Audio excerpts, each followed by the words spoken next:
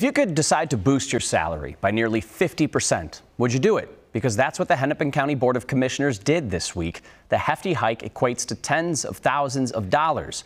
Right now, Hennepin County commissioners make a little over $122,000, and it's been that way since 2016. But starting next year, it jumps to $182,000. It's an increase of 49%. The board approved the raise in a 4-2 vote. Chair Irene Fernando proposed the increase. Based on a market analysis, she said it puts them on the low end of what assistant county administrators earned. She says it also makes their salaries more competitive and equitable compared to peer jurisdictions. These board actions establish maximum salary levels for electeds. So if for any reason an elected doesn't need this revised salary level, they are able to select a lower value.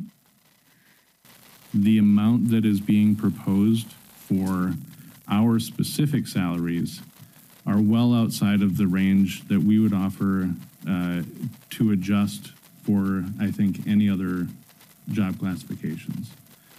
For some context here, Minnesota Governor Tim Walz is eligible to earn $149,000 a year. He instead chooses a lower amount, about $127,000.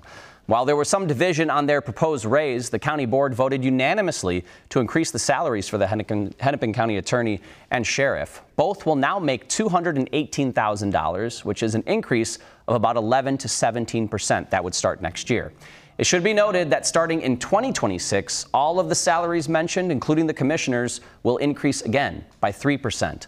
All the raises are up for a final approval at a meeting on August 6th. Aaron?